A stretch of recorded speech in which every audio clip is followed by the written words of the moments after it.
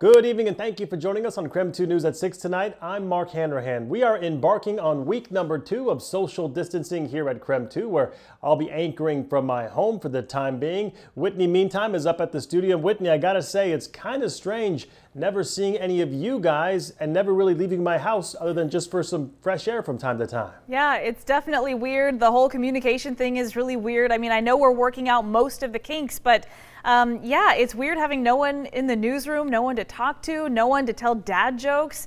We missed that part of you, Mark.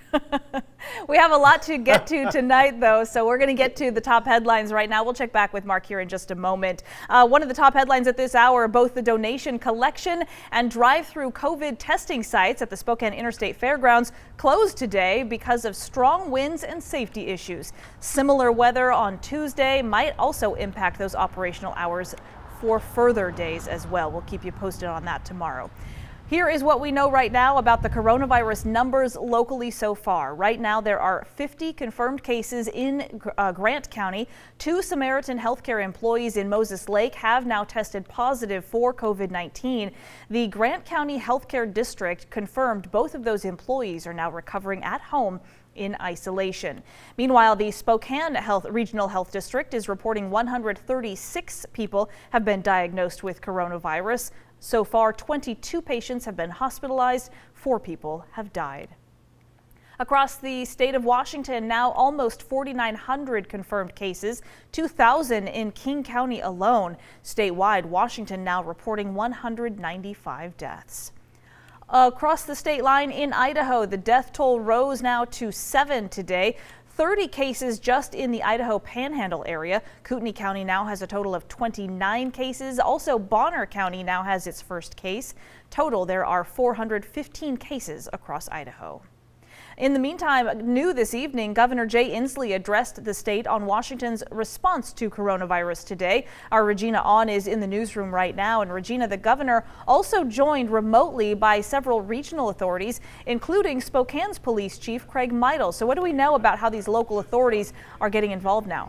Well, Whitney, Governor Inslee announced a new website for people to report businesses that are in violation of that stay-at-home order. Here's what it looks like. You can also text report to 509-448-2000 and we'll send you this. The governor wants people to report businesses that are out of compliance. He also stressed that non-essential businesses need to close their doors as we continue to practice social distancing. The governor also mentioning 3 tiers that law enforcement will take if these businesses stay out of compliance. The first tier is a warning. They'll be reminded of that stay-at-home order. But if businesses don't comply, the governor says they may get citations, suspension notices, and if it's really bad, their businesses' licenses may be revoked. And if all of that doesn't work, there may be a need for civil and criminal proceedings. Spokane Police Chief Craig Meidel also chimed in and explained more. Our officers are working 24 hours a day, 7 days a week to keep our community safe. We're focusing on businesses, both closed and open, to provide a reassuring presence and to deter criminal activity. Governor Inslee also talked about the lack of test kits here in the state. He said the state has been seeing about a 2 to 3 times increase in the number of positive cases. In a stern message, the governor said the cases are rising and we're going to see the spread that happened in Seattle happen in other parts of the state as well. Listen, we think over time our hospital system is going to be stretched all across the state of Washington because that wave right now is closest to the Puget Sound core, but it's headed to Spokane. Attorney General Bob Ferguson also addressed the state. He reiterated the 30-day statewide moratorium on evictions. Ferguson stressed that landlords should not be evicting tenants if they can't pay rent. Live in the newsroom, Regina On, KREM 2 News. Regina, thank you very much. The temporary shelter at the downtown Spokane Library opened today. It's expected to serve about 100 people while also accommodating social distancing. KREM 2's Amanda Rowley shares the difference this is making for vulnerable populations here in Spokane. The Main Street entrance to the downtown Spokane Library is giving access to Jules Helping Hands, which is one of the 2 organizations that are operating at the temporary shelter. We talked to Julie Garcia, who's one of the co-founders of Jules Helping Hands. She says they are grateful for this expansion. Doors to the temporary shelter open today at 3. Jules Helping Hands will be able to serve about 70 men who will access the shelter from this entrance. Hope House will serve about 80 women who will access that area of the library from the north side. It's amazing. We couldn't thank the city more. We couldn't thank the mayor more for allowing us to use this space. Garcia says before today, some people at the Cannon Street Center have been living in tents Jules provided. That's why she says the library will be a nice change. They're excited to move over to here. We have the 50 that will still be staying at Cannon.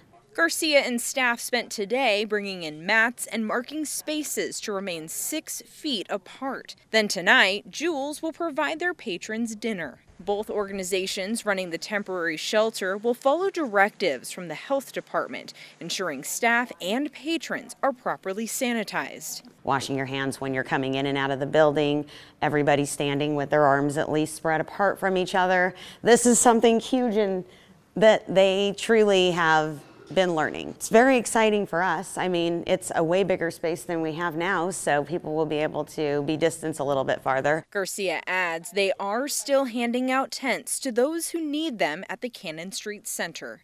Amanda Rowley, KREM 2 News.